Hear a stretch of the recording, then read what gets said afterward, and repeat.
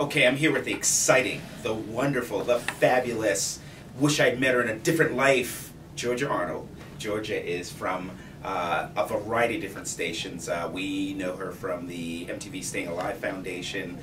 We also, at least I know her from being able to put out really cool messages as they relate to health and love and sex and everything else that we love in our lives, but to be able to do it in this really wonderful way through Sugar and that series that they've got. And she's a friend that's come back to the Howard Thurman Center, and we wanted to just chat for a little while. So good to see you. Good to see you. So I'm always trying to make sure that we get young people thinking a little bit about their stations in life and how they start off. So how'd you start off with the MTV Staying Alive Foundation, which I'm sure it wasn't called that right away? Well, it didn't exist when I started. So I got my job at MTV. I was a temp for 2 days. So that's how it started. And MTV at the time, we're going back like 18 years. Yes, right. Very tiny. It was one office in London. We had one channel across Europe, and that was it. Right. And so what it meant was there was only 100 people there. If you had a brilliant program idea about headbanging, you could not only write, direct, produce it, you could host it as well. Really? That was not my brilliant idea, so I didn't really want to do that, but I was very interested in charitable issues and social issues, so I thought that maybe I could go in that direction, and I was hired after my 2 days temping. A year later I was hired to work for the head of MTV. Okay. And so he pretty much let me do what I wanted. And it grew from there. And the history of Staying Alive is that in 1997 I went to meet with the UN, and I first met with UNICEF, and we actually wrote them a reasonable sized check. And it was my first mistake that I made, a fair few along the way, but I realised quite quickly that actually just writing a check is very unemotional, and you don't get anything back from it. It's like you send it off, and I was like, well, what happened to it? So I then met with UNAIDS, and they said, well, why don't you make a program about young people who are living with and affected by HIV? So I said, you know, that feels very BBC Two or public service. Right. I said, that's not really MTV, so there we go, that was the second mistake I made. And I came back to the office in London, and someone said, well, we could do that, we'll just stick a pop star on the front of it. So the 1st of December 1998, we premiered the first Staying Alive documentary, and we had George Michael top and tail it. I remember that. You remember that? I do.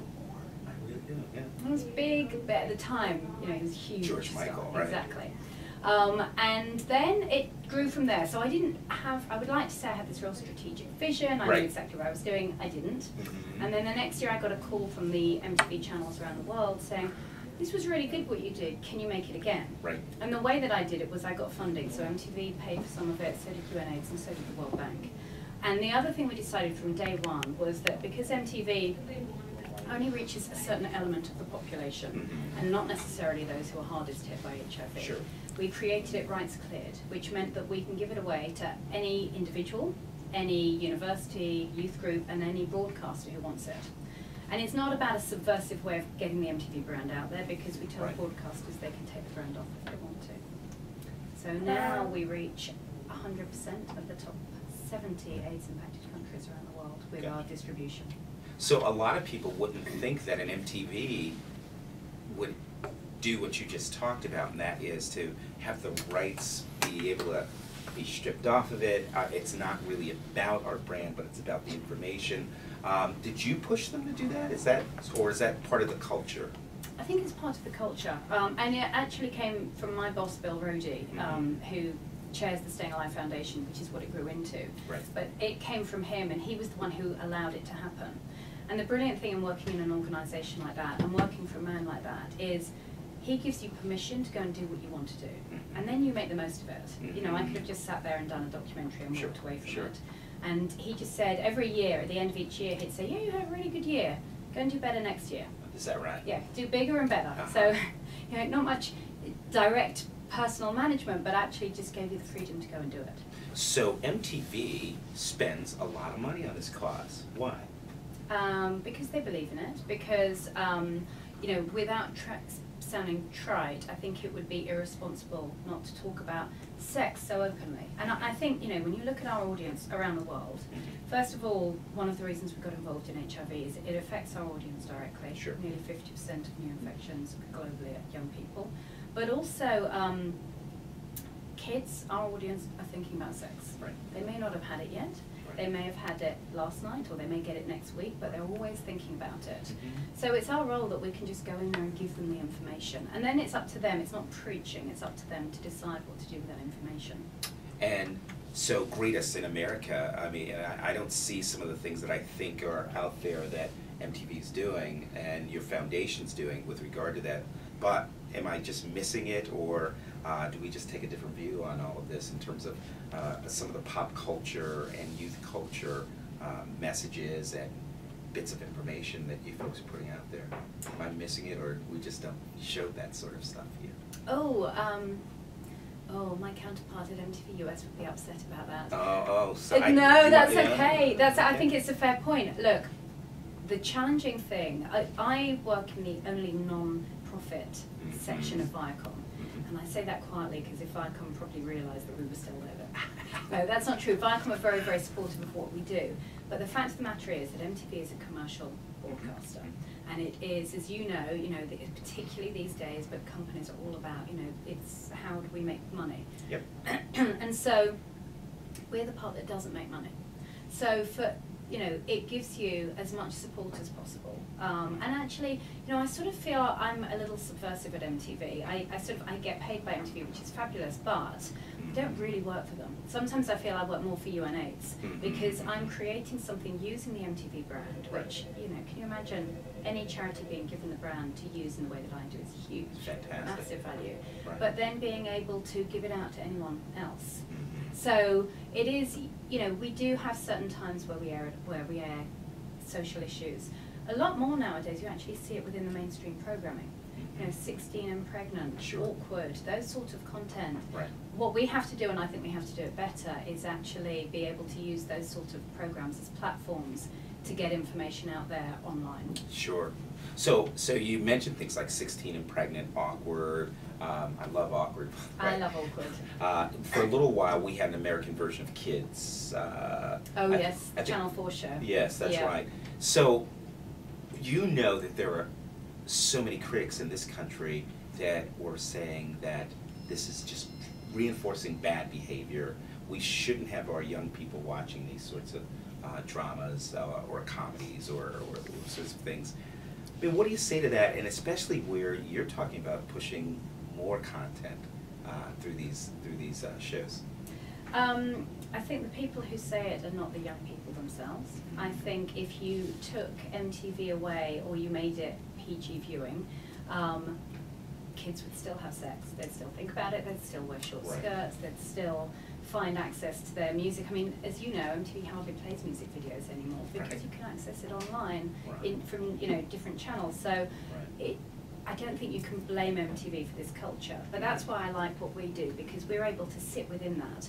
We're able to, if you cut open the brain of a 16-year-old, you'd see that they think about fashion, music, boys, girls, religion, sex, and there's a whole bunch of other stuff. Sure. But we can be part of that, and so we should use that space to do the best that we can. Right. And I'm working the drama Sugar. We're currently working on, we're nearly finishing Sugar 2. Nice. So we're working with the Kenyan and the Nigerian government and sitting with them and showing them content that is absolutely groundbreaking in terms of the way that it's portraying sex. Now that they watch American shows like that, but they don't have their own productions of it. Right. But they're very accepting of it because they know that things have to change. Is that right? Why'd you pick HIV/AIDS? For what You could have picked anything. Yeah, I pretty much could have, but it makes the most sense. It affects our audience around the world, and sex is something that's top of mind for kids. Gotcha. So this week in the New York Times, I read an opinion piece by Bono, or Bono, I'm not sure how to say it. But, I say Bono. You may say Bono. And he wrote a piece that sort of chronicled 30 years of AIDS-related efforts and said, "Go America. You led the way. You've made some wonderful progress. Declare a little victory." And that was what I was left with when it was all said and done. But I was also left with this notion that, okay, can't we move on to something else as a big part of his message as well. I mean, what do you think? Did you get a chance to read that piece? I didn't read it, but I saw a little bit of what he did on CNN, and because I was in the States yesterday, so I saw some of what they did. And, you know, on the one hand, I do think go America. I will happily say President Bush did an amazing thing in setting up PEPFAR, and even pushed his own personal point of view in terms of how he addresses this. So, you know, I think so. And I think, yes, declare a little victory, right? When you look at the statistics, things are getting better. But there's a big but, in my point of view. Okay. And the but is that the Global Fund has had to stop its next round of funding, which is coming up, which is a huge disaster. It means that in 2013, the countries that absolutely rely on money from the Global Fund are no longer getting it. So people who are currently on treatment being paid for by the Global Fund will have to come off treatment.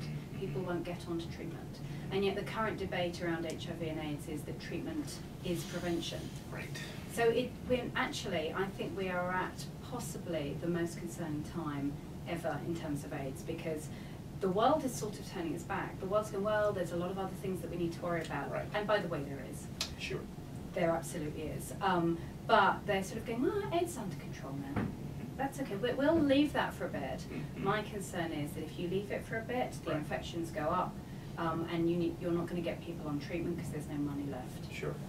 What about some of those other issues that I think circle around AIDS? Poverty, war, women, education,